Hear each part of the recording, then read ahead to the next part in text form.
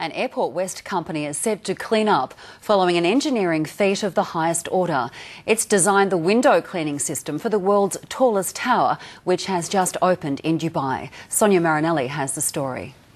A fireworks spectacular heralded the opening of the Burj Khalifa, which reaches 828 metres into the desert sky.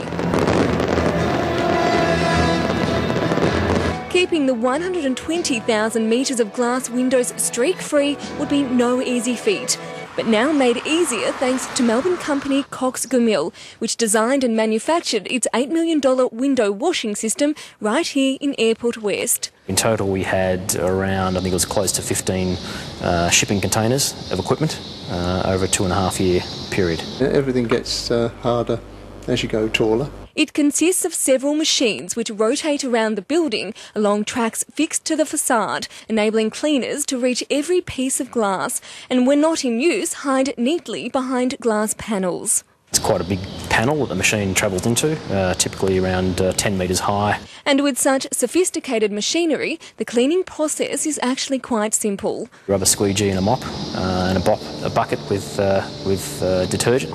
The company has also submitted a tender to provide all 36 workers needed to wash 24,430 windows in soaring desert temperatures. We're expecting to hear back in probably the next month or so as to whether we've been successful, but it is very competitive. Sonia Marinelli, 9 News.